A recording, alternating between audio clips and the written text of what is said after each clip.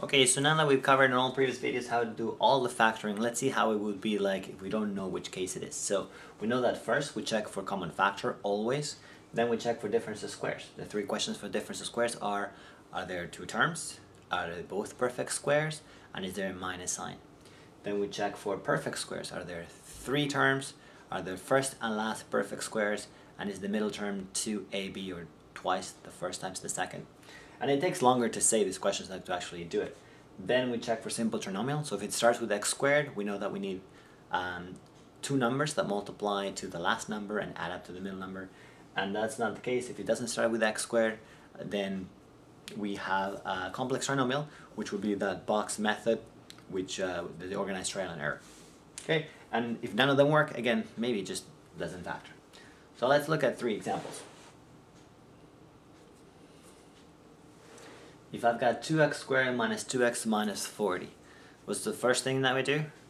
Check for common factor, and there's common factor, and that's going to be, I can take out a 2.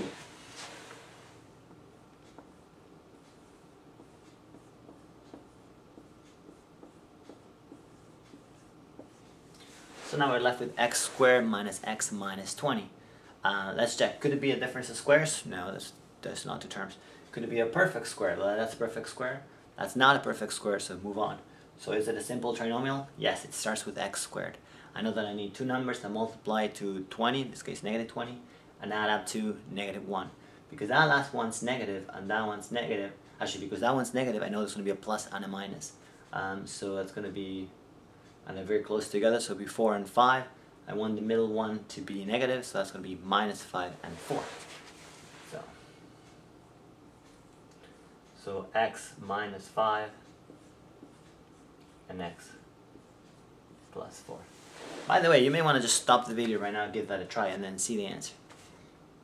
So let's look at this. 2x squared plus 7x minus 4. Okay, could it be is there a common factor? 2, 7, 4? No. Could it be a difference of squares? No, there's three terms. Could it be a perfect squares? No, that's not a perfect square. It's not a simple trinomial, so it's a complex trinomial. I need to do the box method. So I need two numbers that multiply to 2x. That's only 2x and x. Two numbers that multiply to 4. Well, it'd be 2 and 2, 4 and 1, and 1 and 4. Now I can take out the common factor, so that doesn't work, that doesn't work. So it's 8 and 1. X times 1 and 8 and 1. Can I make 7? Yes, as long as it's plus 8 minus 1. So this should be minus 1, this should be plus. So that's 2x minus 1.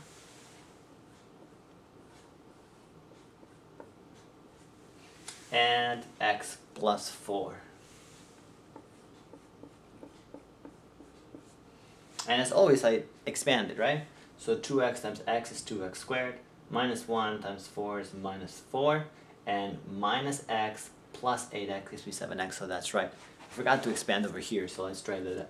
X times x is x squared, minus 5 times 4 is minus 20, and minus 5 plus 4 is minus 2, and then when I expand the 2, I get that answer, so that's good.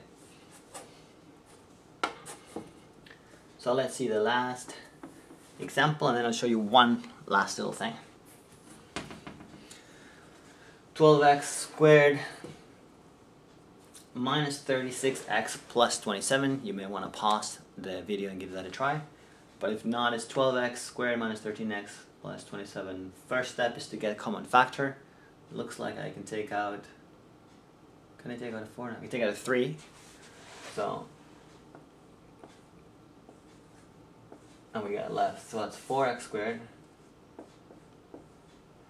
that's 12, minus 12x, and plus 9. Alright, so it looks like, let's check again, see if I missed the common factor. There's a common factor inside, no, 4, 12, and 9, I can't take common factor. Could it be a difference of squares? No. Could it be a perfect squared? Well, three terms, yes. That's 2x, and that's 3. So it could be, now check for middle term is 2ab. 2x times 3 is 6. 6 twice is 12. So yes, this is a perfect square. I don't have to do that box method anymore, because that is just 3, and then it's 2x and 3 squared, because that's a minus, then this is a minus 2. And I'm done. Now, it may be that you didn't recognize that it was a perfect square, or you didn't bother learning what perfect squares is. Well, you may end up doing the box method and find out that it was 2x minus 3 and 2x minus 3. Don't leave it as 2x minus 3 and 2x minus 3, please. Expand it, write it as 2x minus 3 squared. And make sure that you always take the common factor out.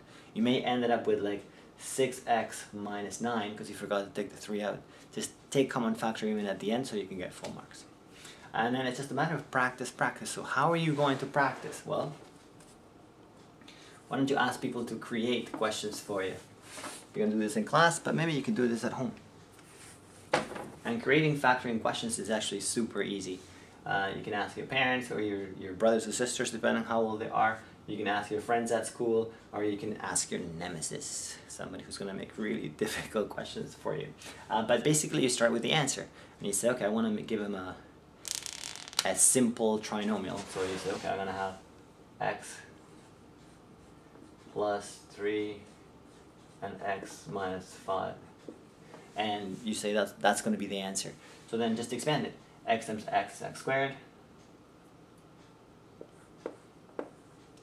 Then 3 times minus 5, it's minus 2x. And 3 times minus 5, it's minus 15. So you may have to show people how to expand it, perhaps, and that would be good for you, because then you'll learn it very, very well. Or if you want to get something more complicated, like the one I did. So let's say you want to get something with a common factor. We'll put a 2 in front. And then maybe you can do a perfect square. So you say 2x minus 3 squared. You want that to be your answer. Then just expand it. You have a 2 outside. And now 2x, if I expand this, is 2x squared, it's 4x squared. Now twice this, so that's minus 6. Twice, it's minus 12. X, and then the last one squared is plus 9. And then you multiply it with the 2.